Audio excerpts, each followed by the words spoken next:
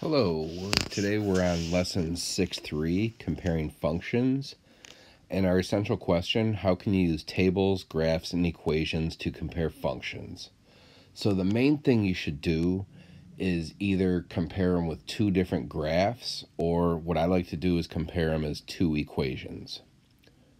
So if you look here, it says to compare a function written as an equation and another function represented by a table, find the equation for the function in the table. So this is just using information that you've already known.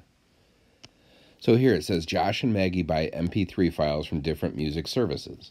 The monthly cost, Y dollars for X songs, is linear. The cost of Josh's service is Y equals 0.5X plus 10. Which with this Y equals 0.5X, that means it's 50 cents per song plus $10 to join the club. Now Maggie's, what you're going to have to do is your change in Y divided by change in X. So here we have 5, 495, and then 10, 990. So they did 990 minus 495 divided by 10 minus 5, which is 495 over 5 equals 0.99. Now they use the y-intercept. They put it in y equals mx plus b form, plugged in 495 for the y, and then the 5 for the x, which was right here, and they found out that the b was 0. So they would end up with y equals 0.99x. That means it's 99 cents per song.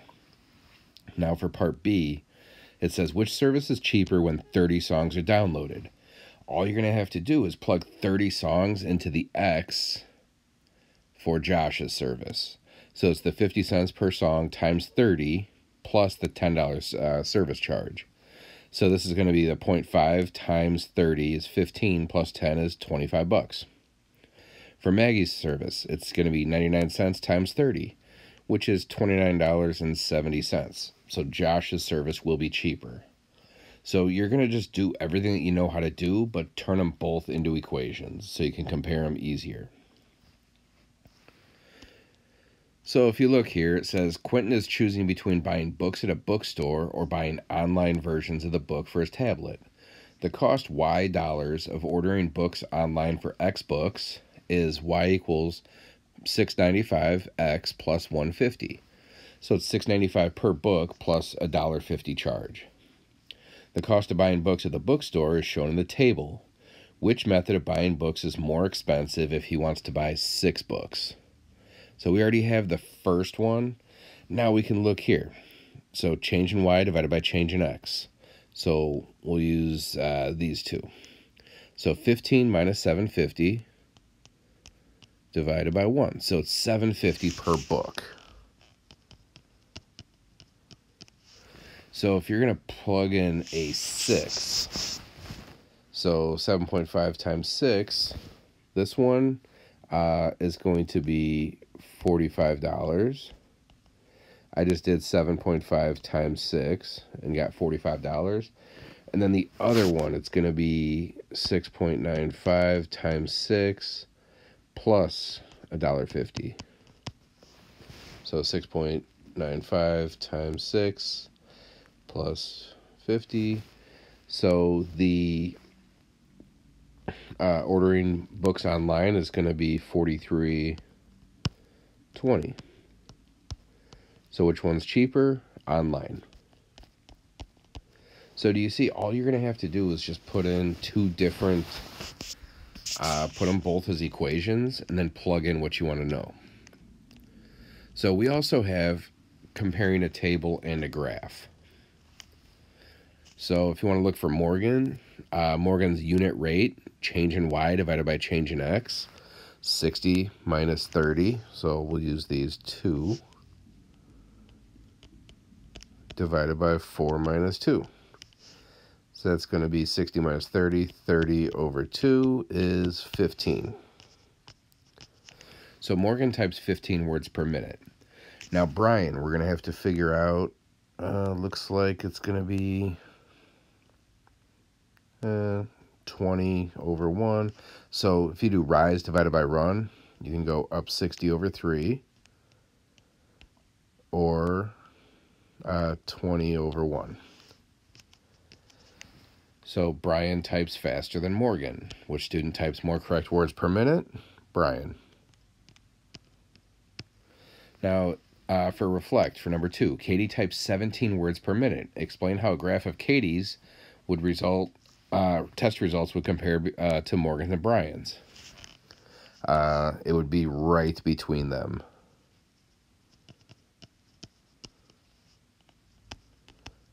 Since it's greater than 15 and less than 20, so it's going to be between both.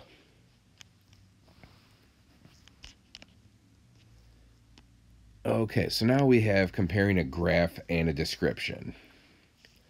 So it says, Jamal wants to buy a new game system that costs $200. He does not have enough money to buy it today, so he compares layaway plans at different stores. The plan at store A is shown on the graph. Store B requires an initial payment of $60 and weekly payments of $20 until the balance is paid in full. Now write an equation in slope-intercept form for store A's layaway plan. Let x, store A is on the graph, so we need our y equals something x plus something.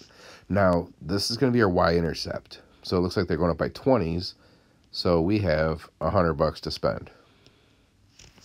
And then you can do rise divided by run. Looks like it goes down 20 over 2, which is negative 10.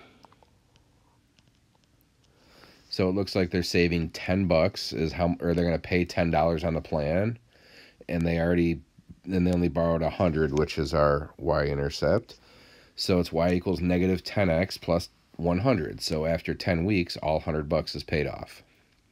So now the next one, for B, write an equation in slope-intercept form for B's layaway plan. So we're going to do our same y equals something x plus our y-intercept, or initial cost. So if B requires an initial payment of $60, the amount he has to still pay on is $140. But then they're paying $20 a month, so this is going to be a negative 20. So now it says sketch a graph of the plan on store B on the same grid as A. So our y-intercept will be higher at 160, but then it pays off, you pay off $20 each month.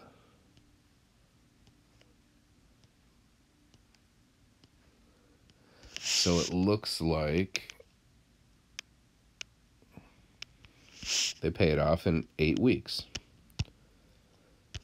So how can you use the graphs to tell which plan requires a greater down payment? That's your y-intercept. So it looks like the store B or store A has a greater down payment because you have to pay $100 on that. Store B, you only have to pay $40.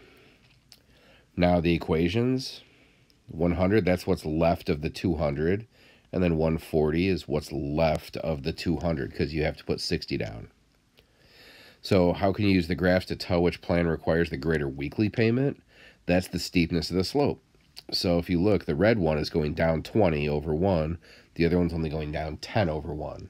So with the red one, or plan B, you're going to be paying twice as much each week, or each month. Oh, it's each week. So with store A, you'll have it paid off in 10 weeks. With store B, you've got it paid off in 8 weeks. So that's all I have for today. Just remember that whenever you are comparing two different functions, you either have to have them both as graphs or both as equations. That's all I have. Thanks.